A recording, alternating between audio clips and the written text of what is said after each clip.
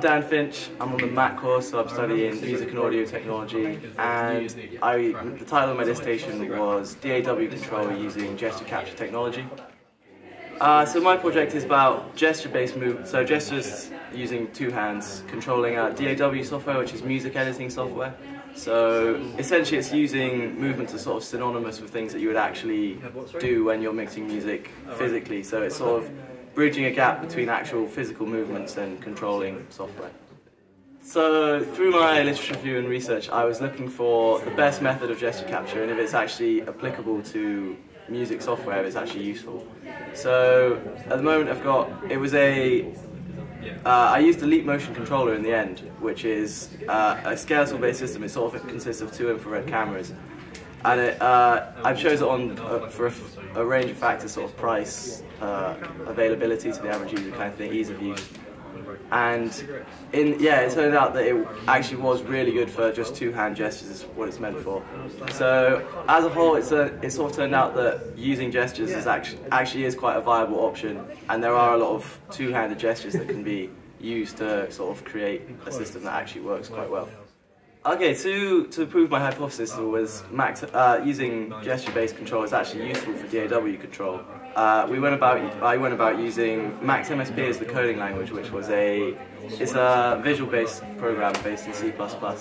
And then to feed data into that, I used a leap motion controller, which is a desktop device, which is quite available to the average user. So using these two things, I sort of measured hand movements. I measured sort of the time it took to implement the system within a DAW and the time it takes to sort of get everything running and how, like acclimatization time it's called. And I also measured accuracy, so how accurate people can get to a sort of target value. And it sort of came out pretty well. It turned out to be quite an accurate system.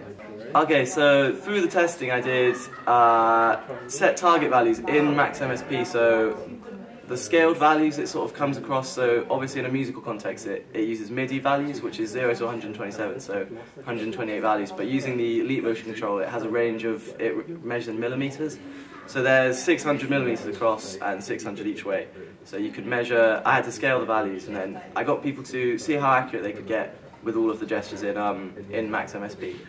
And then in Logic as well, which is the program I was testing with, I got them to try and achieve a target value as well. And then once they'd finished all that, they just had to fill out a questionnaire which sort of explained how it was and how the system went. My research proved that realistically you can actually have a gesture-based system for an affordable price that is actually achievable for most users. What came of it was that it was, for certain aspects, it was a really fantastic system and it was quite interesting to use. But for, I think, as an all-encompassing DAW controller, which was what I was originally aiming for, I think it probably wouldn't achieve that, but I think in conjunction with other things, it could actually be a really useful system for a lot of people.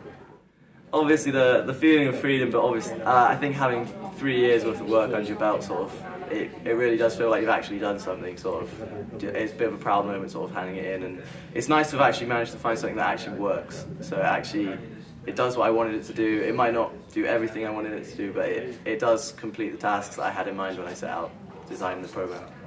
So it was just a great feeling, really.